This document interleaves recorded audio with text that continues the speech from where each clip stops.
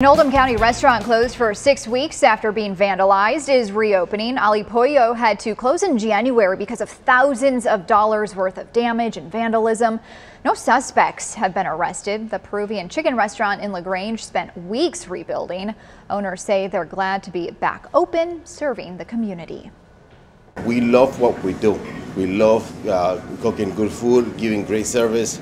And not doing that for a little bit, preparing so much for all these years in, surviving the pandemic and not being able to do what we like to do for the community, it was very hard for us. OliPollo had a soft opening on Monday. A grand opening is planned for Wednesday. The restaurant offers dine-in, carry-out, or drive-through.